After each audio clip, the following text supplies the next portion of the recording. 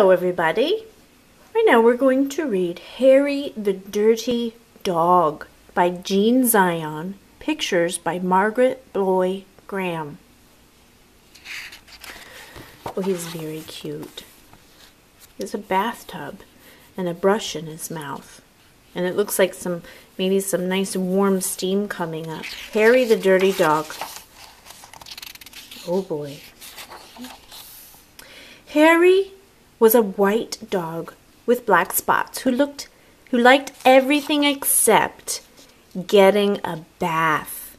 Oh, I understand now. He stole the little brush from the bathtub because he didn't like getting a bath.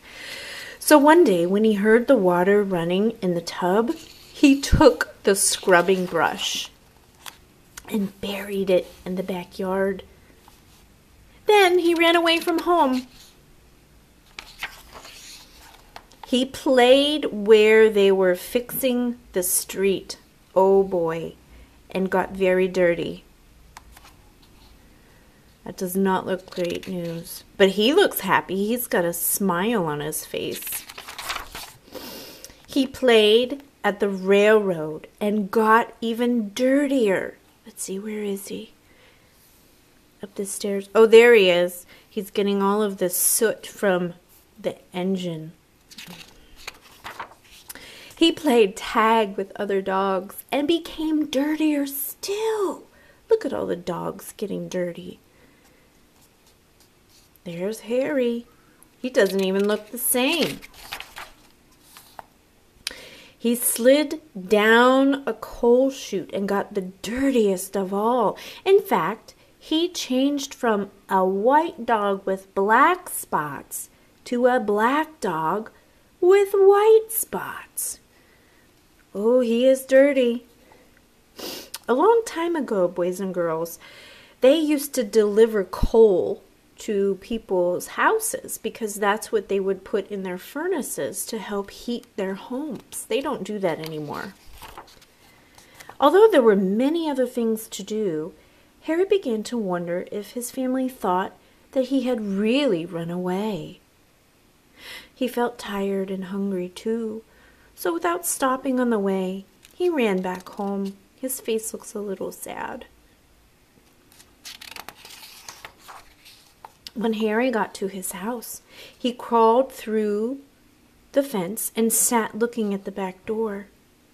Well, his face looks very sad. One of the family looked out and said, "There's a strange dog in the backyard. By the way, has anyone seen Harry?" When Harry heard this, he tried very hard to show them he was Harry. He started to do all his old clever tricks. He flip-flopped and he flop-flipped. He rolled over and played dead. He danced and he sang. I think when dogs sing, they go, "Awoo!" He did these tricks over and over again, but everyone shook his head and said, "Oh no, it couldn't be Harry." Harry gave up and walked slowly toward the gate, but suddenly he stopped. He ran to a corner of the garden and he started to dig furiously. What do you think he's going to get? Soon he jumped away from the hole, barking short, happy barks. Bark, bark, bark. He'd found the scrubbing brush and carried it in his mouth. He ran into the house. Up the stairs he dashed, with the family following close behind. I bet they're going, "What is this silly dog doing? This is not Harry. How come we have a dog in our house? It's not ours."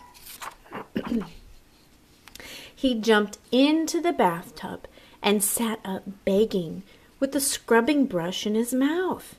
A trick he'd certainly had never done before.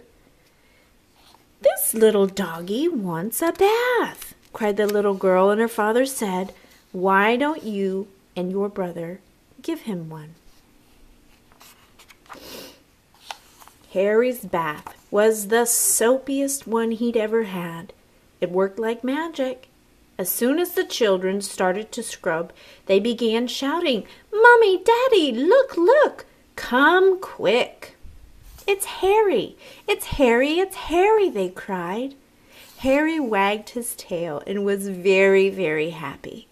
His family combed and brushed him lovingly, and he became once again a white dog with black spots. It was wonderful to be home. After dinner, Harry fell asleep in his favorite place, happily dreaming of how much fun it had been getting dirty. He slept so soundly, he didn't even feel the scrubbing brush he'd hidden under his pillow. And that's the end.